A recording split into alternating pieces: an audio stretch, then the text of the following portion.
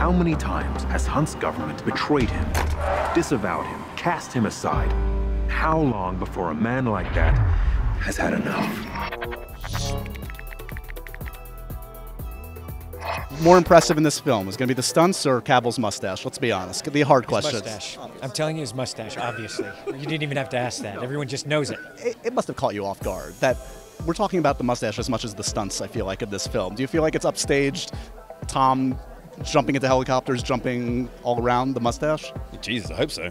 Are we going to be talking more about the stunts in this one or Henry Cavill's mustache when all is said and done? I hope the stunts. I mean, the mustache was a bit of a diva, you know. It kind of caused problems for everybody, not least Henry. Henry and the mustache fell out eventually. They're not speaking right now. Were you surprised at being a cast member how much attention Henry Cavill's mustache has gotten in this film?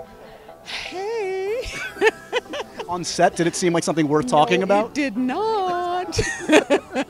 Absolutely not. I like him clean shaven.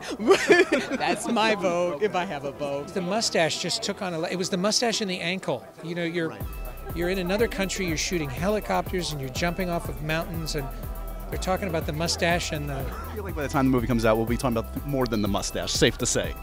I hope so. By the time the movie comes out, everyone will realize that there's no way I could have had a fake one. Right. By what you're doing in this film, you mean? You'll see. Yeah.